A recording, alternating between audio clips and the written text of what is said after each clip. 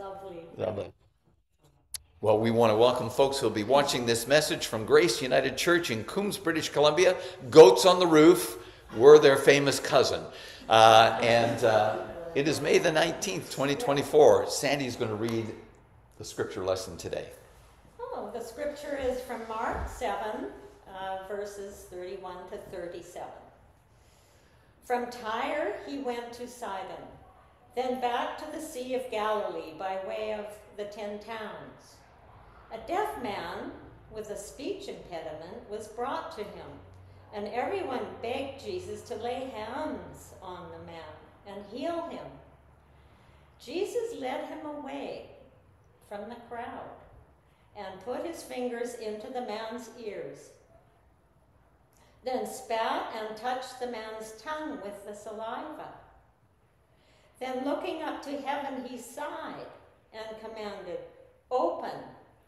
Instantly the man could hear perfectly and speak plainly. Jesus told the crowd not to spread the news, but the more he forbade them, the more they made it known. For they were overcome with utter amazement. Again and again they said, "Everything he does is wonderful. He even corrects deafness and stammering." This is the gospel of Jesus Christ. Thanks be to God. Thank you, Sandy.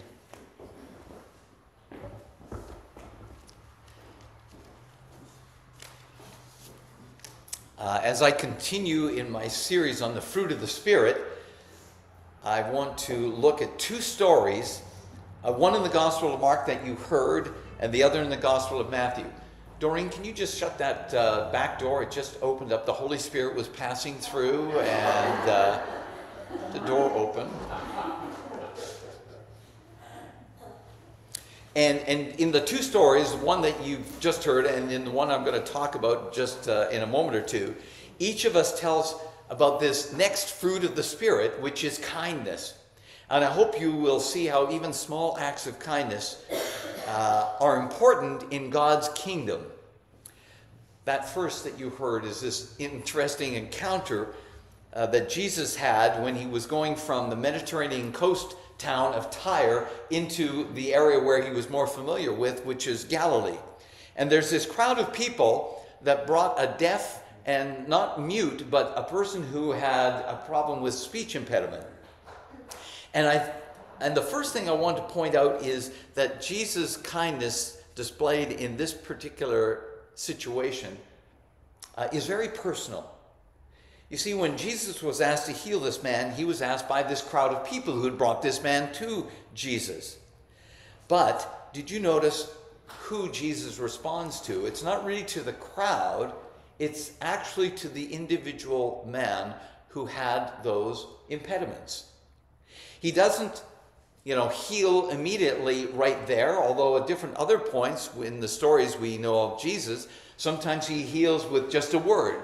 Sometimes he heals in the midst of the crowd. But in this situation, he's very sensitive to this particular man.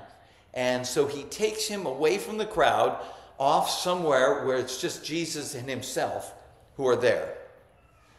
Now, why would Jesus do that?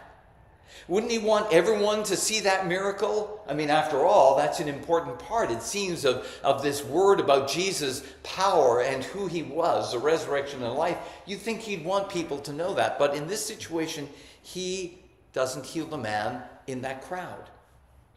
I think perhaps Jesus perceives that no one with a disability likes to be paraded around or be the center of attention.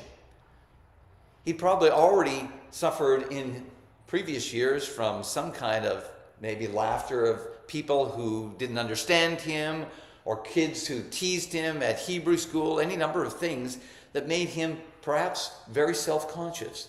Maybe Jesus is tuned into the man's wounded psyche, and because Jesus is intimately filled with compassion and kindness, he takes this man away so that it can just be this exchange between Jesus and the man in need.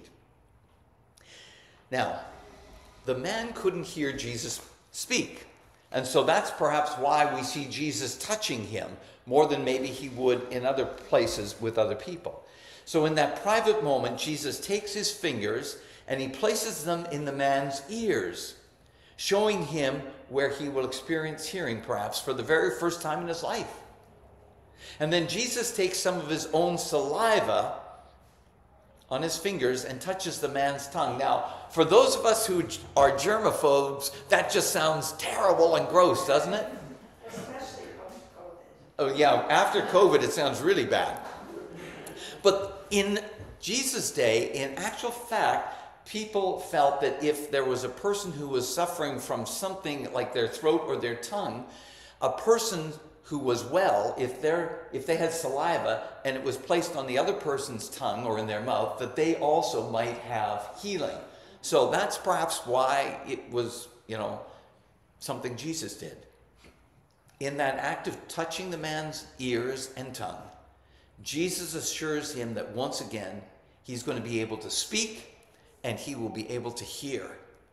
With dignity, respect, and kindness, Jesus makes clear to that man that this moment is all about him. It's all about this man's healing and the power of God. Verse 35 says, "At this, the touch and the saliva, the man's ears were opened and his tongue was loosened and he began to speak plainly." So through this act of Jesus' kindness, the man's life was transformed. And in an instant, his world opened up with all sorts of new possibilities. Now, it's a story that invites those of us who follow Jesus to look on other people with compassion and love and mercy. We're used to the cameras being on people who are famous. Hollywood actresses, actors, famous singers, politicians, and oftentimes those are the people who look like they've got everything together. They have perfect skin, they're tall and dark and handsome or beautiful. And Jesus oftentimes, it's certainly in the scriptures, you don't see Jesus going up to the beautiful people. It's never described that way. It's usually the people who have a great need, whether it's a physical disability like this man, whether they have a physical challenge or an emotional breakdown, something. Jesus is always going to the people who the world around doesn't look upon as being very beautiful or whole or having everything together. That's a story to inspire us to be conscious of the people around us who might feel that they're unnoticed, that no one sees them because they have a disability or they have something that they struggle with. And so this act of kindness to this man who'd struggled for probably many years, and how Jesus touched him and saw him and knew him intimately and had compassion and kindness upon him, that's part of what Jesus wants to instill for us, to see other people and to act with kindness. I want to read another story. This one from Matthew chapter 25. And it's going to be a familiar passage to you because you've heard it before, I'm sure. And it talks about small acts of kindness and how God remembers these. It comes in Matthew chapter 25, and Jesus is giving a few parables. And this is called the parable of the sheep and goats. Jesus says, "When the Son of Man comes in his glory and all the angels with him, he will sit on a throne in heavenly glory.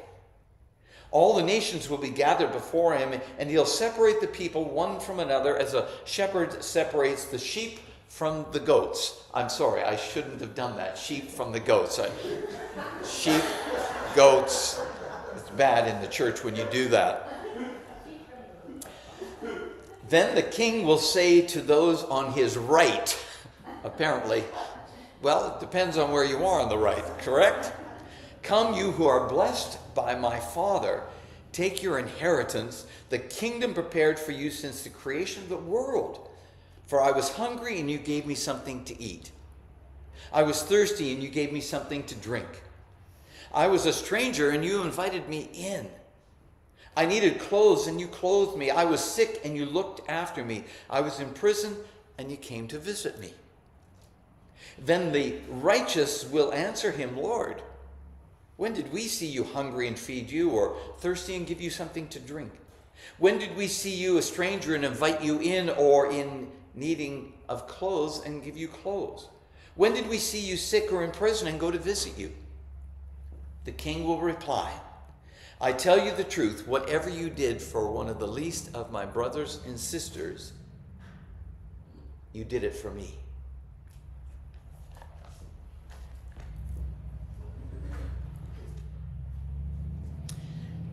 In this parable, this story that Jesus tells, he ties acts of kindness, small acts of kindness, to eternity.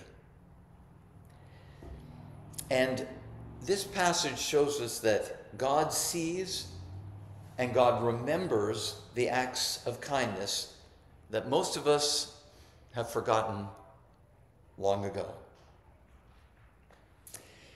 Two groups of people, sheep and goats. And the sheep asked this question: when did we see you hungry or thirsty and give you something to drink? When did we see you in need of clothing or a visit and we came and visited you or brought you clothes?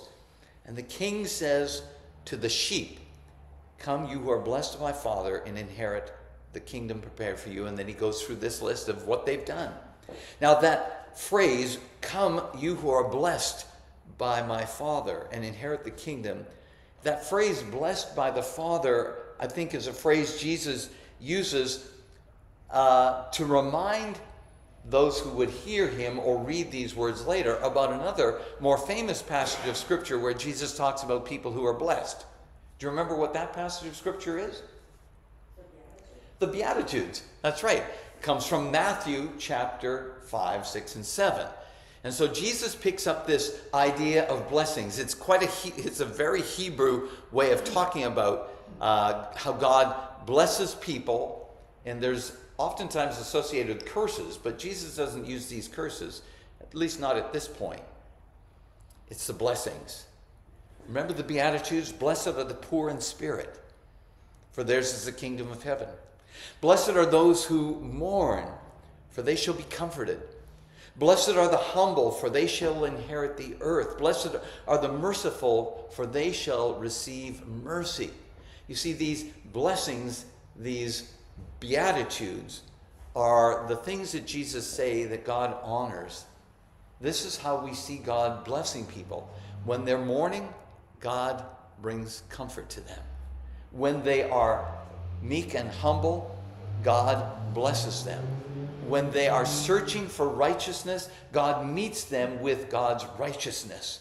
This is the blessings that come to us as people who are seeking to follow God.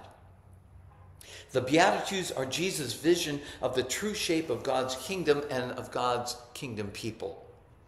And when we go back to Matthew 25, Jesus says that those who belong to God's kingdom are really the blessed ones who have allowed God to do a deep work in their hearts, first of all. That's important.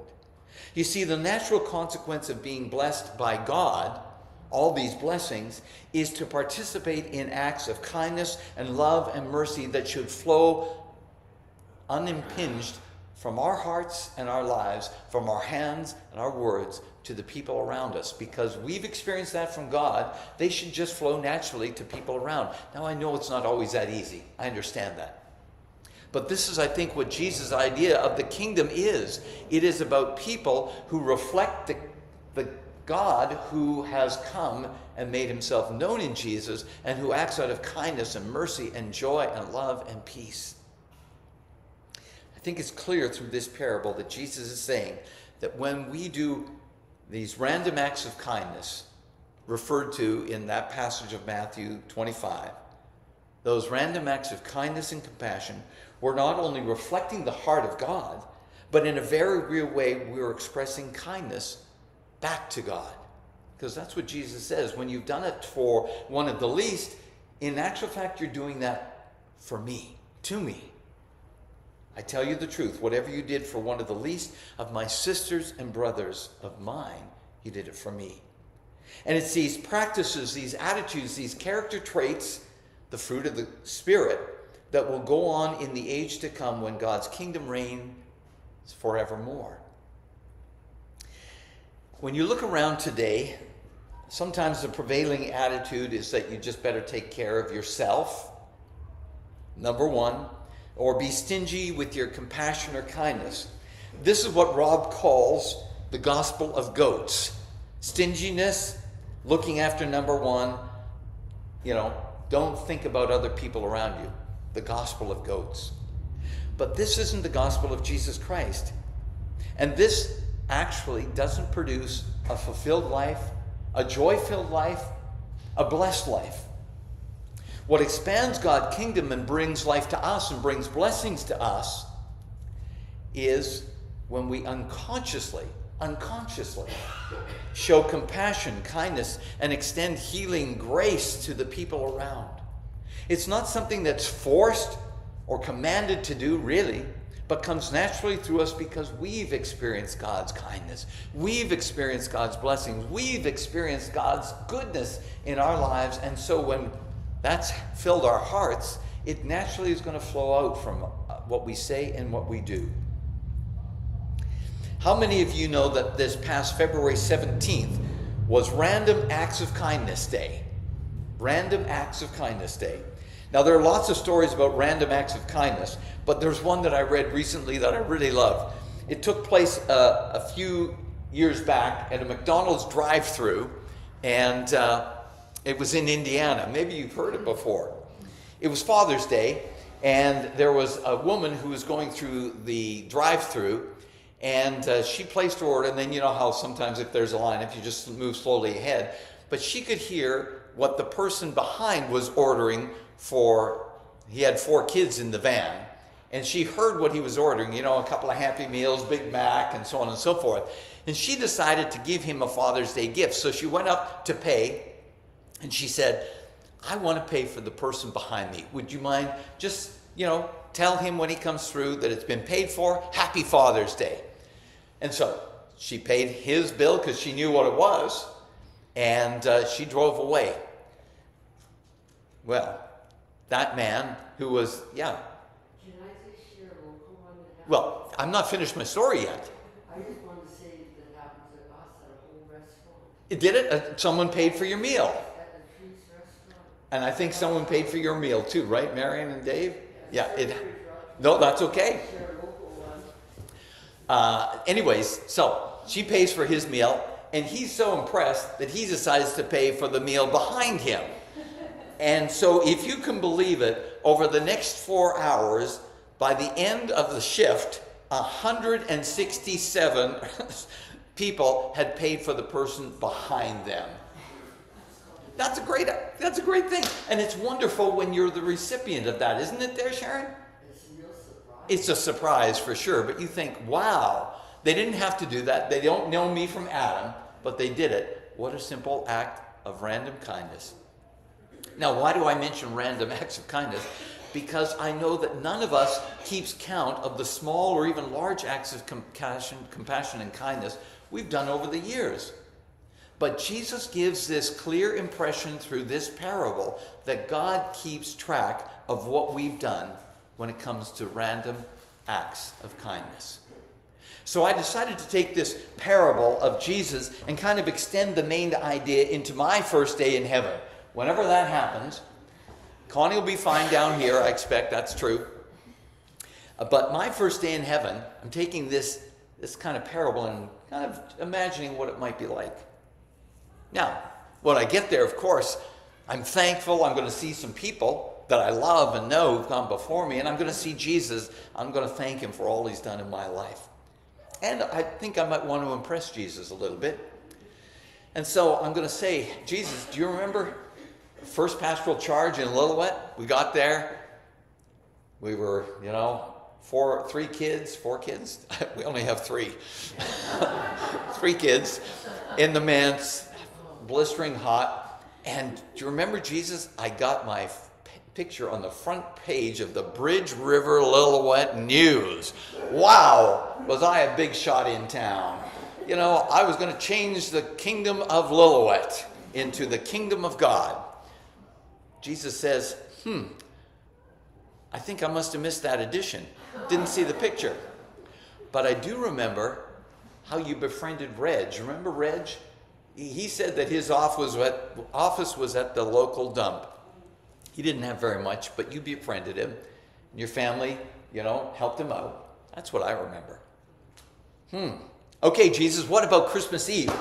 2006, Metropolitan United Church back in London, the largest United Church in Canada. The pews were filled. I was on fire. There was a beautiful choir. Do you remember that? Jesus says, oh, yeah, that was a good service. But you know what I really remember? I remember how the folks that met, you were there too. Every Friday night, they had this hospitality meal where they fed, 100 or more people who were staying at the shelters. That really got me. I remember that. Striking out. Well, Jesus, don't you remember that I've got a couple of degrees? I was president of the class at VST for a few years. Like, hello there. Plus, I'm, the minister at Coombs United Church. How can you forget that, Jesus, right? Jesus might respond, I'm sure that's quite an accomplishment, Ed, but what I do remember is when you stop to talk with a person in their time of loss or need and help them through this rough patch. That's what I remember. You see, I think part of the message of Jesus in this passage from Matthew's gospel is that the things we think God should be concerned about, our resumes, our extravagant acts of generosity, or our accomplishments, not that they aren't good or important, they are, of course, in lots of ways to us and to people around us. But that's not what God is really interested in. What's more important and what God really values are the small acts of kindness. When you helped someone find food when they were hungry, when you visited someone in prison or in the hospital or a care facility, when you gave a stranger some hope by helping them out or listening to them, when you gave someone warm clothes and looked after a person in their time of sickness or loss. You see, those things that we just do naturally, I hope, and we forget about them. God doesn't forget. God doesn't forget them. Jesus says he remembers them. God will remember even the little acts that you've forgotten, because what will matter is whether in your life you've allowed God's Spirit to work through your acts of kindness and love that you didn't think much about, but in actual fact were a ministry to God himself. See, that's what Jesus says. When you did it to one of the least, you did it for me. And so those random acts of kindness you don't even think about, in actual fact, Jesus says you did it for me. I once read an interview between Mother Teresa and a reporter. When she was asked how many times she would meet Jesus in a day, she said this: I see Jesus once in the morning when I have devotion with the Lord. For the rest of the day, I meet him many times through the faces of the needy people in the streets of Calcutta. I believe that's how we respond with the unconscious acts of kindness. We see Jesus in the faces of the people around us, and if there's a need or if we're sensitive to the Spirit, we're able to give them a word of encouragement or help them out or give them a hug or whatever it is. We do that, I hope, unconsciously. So why does this matter to Jesus? Because for most people, they'll never meet God apart from an act of kindness, love, and sacrifice that might be shown to them by a believer. They may never, ever experience God's love and grace and compassion and kindness unless it happens through you, through me, or through millions of other people who are trying to follow God. Now, we know that not everyone will be open to God's Spirit, but most people remember an act of kindness shown to them, and even if you forget it a few hours later, but it made a difference to them, and it makes a difference to God. And that is evidence that the fruit of kindness is experienced and exhibited in what you do over and over again, every week. God remembers those things. Jesus remembers them. And when you do that, you're growing to be more and more like Jesus every week. Amen.